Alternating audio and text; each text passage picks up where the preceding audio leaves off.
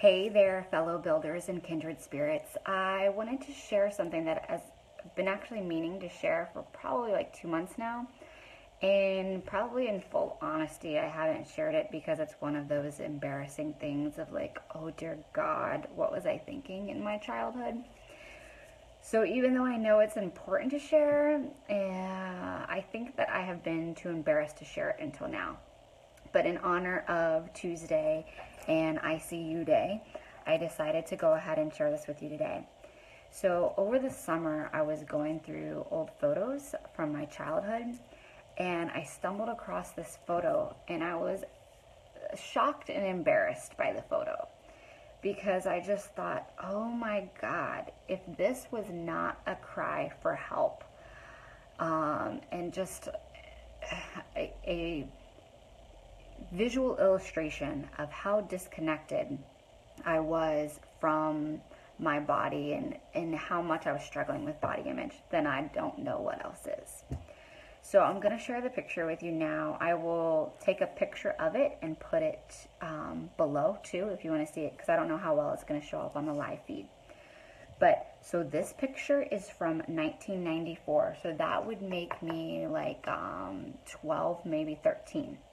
So here is the picture. So do you remember back in the day, in the good old 80s and 90s, where they had on family vacations those like photo booths? Like now they have the Western ones where you can dress up in Western gear and like pretending to be in a saloon. Well, apparently where we were, you could be a swimsuit model. And so my 12-year-old self wanted to be a swimsuit model. So they have the green screen in the background, and then you put your face there, and you get to be whoever the picture was. Oh my God, I'm mortified right now sharing this, I'm going to be honest. And so apparently at 12 years old, I was already at war with my body, so much to the point that I wanted to look like the swimsuit issue. So let me zoom in. So on a body image level, like this is just a cry for help of me being so dissatisfied with the body I had and being flooded with images from society and from Sports Illustrated of what women are supposed to look like or what women should look like, that I thought that's what I needed to look like too. Mind you, at 12, I should never look like this chick.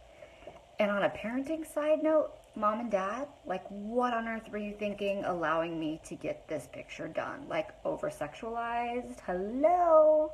Like, oh my God, parenting fail, Mom and Dad.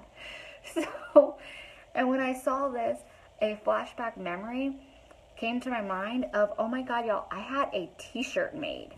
So I had a t-shirt that had a picture like this, except for that, the swimsuit on me, my face, someone else's body wearing a swimsuit, was a leopard swimsuit. Like, oh Lord, Lord, Lord, Lord.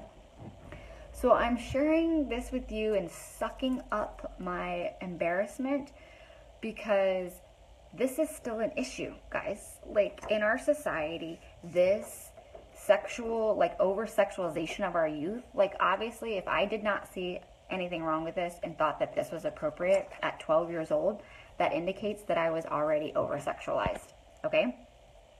And I was being objectified, sexually objectified since my earliest memory was 4th grade. So what are you in 4th grade, like 10?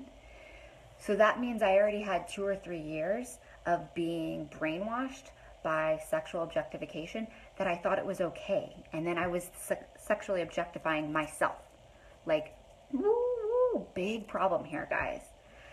And then on the issue of body image, I obviously was so disconnected and dissatisfied with my body and wanted to change it so bad that I was putting my face on someone else's body so that I could idealize that, so that I could dream about what I would look like if I was that and if I did obtain that. Oh my God, like so unhealthy for a pre-adolescent. Like it makes me sad for this girl. Like I am sad for this girl. And I just want to tell her, you are beautiful. You do not need to be sexual. You do not need to look like you're 25 years old when you're 12. Like No, you're amazing the way you are. You don't need to show your body to anyone in order to be loved. And so I hope that whether you're 12 or 24, that you know that. And so that's my message for you tonight, is that your body is amazing the way that it is now. I see you through eyes of love, and I want you to see yourself through eyes of love.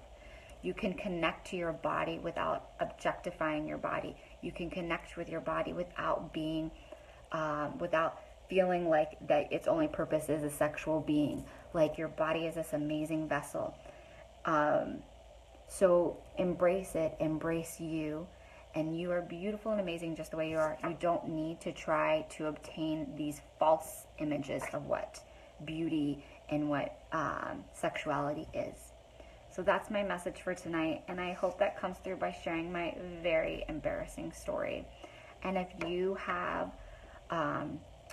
preteens and adolescents in your household and you're seeing those warning signs, these are red flags that they are disconnected from their body and that they're struggling with body image issues. So keep an eye out for those things. If they're at the mall and trying to get their face on the green screen of a 25-year-old swimsuit model, that's a red flag, okay? So everyone have a good night. Love yourselves, love each other, and see each other through eyes of love the way that I see you. All right, much love. Thanks.